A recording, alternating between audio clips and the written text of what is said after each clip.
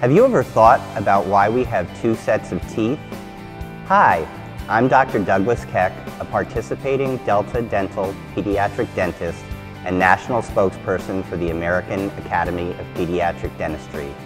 I'm here to talk about the importance of baby teeth. The first baby tooth appears at about 6 months of age, and by age 3, all 20 baby teeth are usually in the mouth. When that first tooth appears, that's a good time to bring your child to the dentist. The visit is an important one. It's the time when we educate parents about baby teeth and how to maintain good oral health throughout childhood. At that first visit, your dentist will review how to clean your baby's teeth. He or she will also tell you how to help prevent cavities in your child's teeth. It is unfortunate that tooth decay is the most common chronic childhood disease in America when we know that it is nearly 100% preventable. Baby teeth play a key role in your child's growth and development. They help children chew food properly and speak clearly. Baby teeth also hold a space in the jaws for permanent teeth.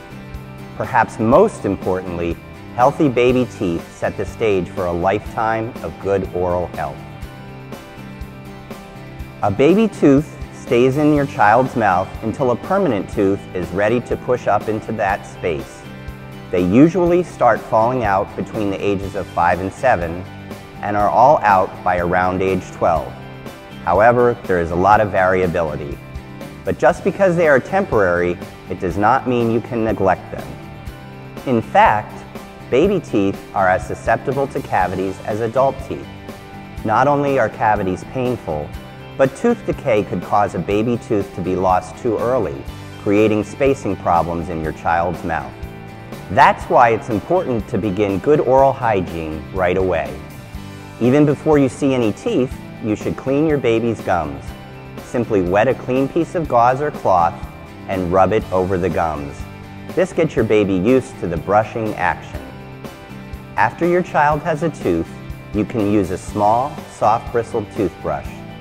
You do not need to use toothpaste when your child is very young. Just wet the toothbrush with water.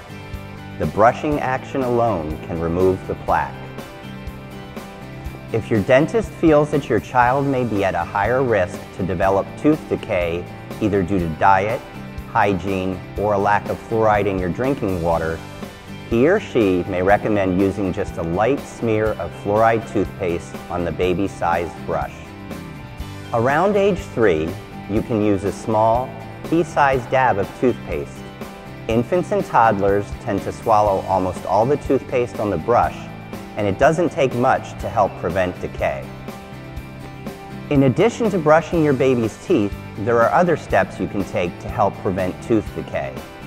Avoid putting your baby to sleep at night or nap time with a bottle containing any liquid with sugar or other simple carbohydrates. This includes infant formula and breast milk. Doing so exposes teeth to a liquid that can cause bacteria to break down the enamel. As you introduce solid foods, choose age-appropriate healthy snacks that are also good for teeth.